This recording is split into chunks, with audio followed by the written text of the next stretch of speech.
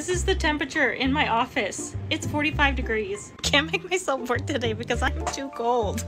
My fingers are like icicles. I can barely move them. I'm trying to work on my interior design room planner, but I can't. It's just too cold in this house.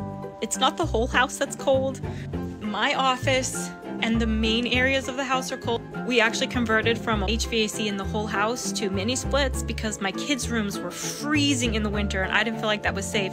So we put in mini splits so their rooms would be warm. So their rooms are warm, but that makes it so the rest of the house is really cold. I don't know if I can work in this office. My bedroom is slightly warmer.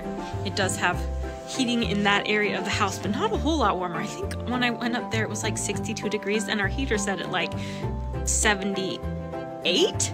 But I'm not gonna turn it up any higher because it's not gonna get any warmer. It's just that the fact that this house has zero insulation and I'm freezing. I'm so tired of being cold.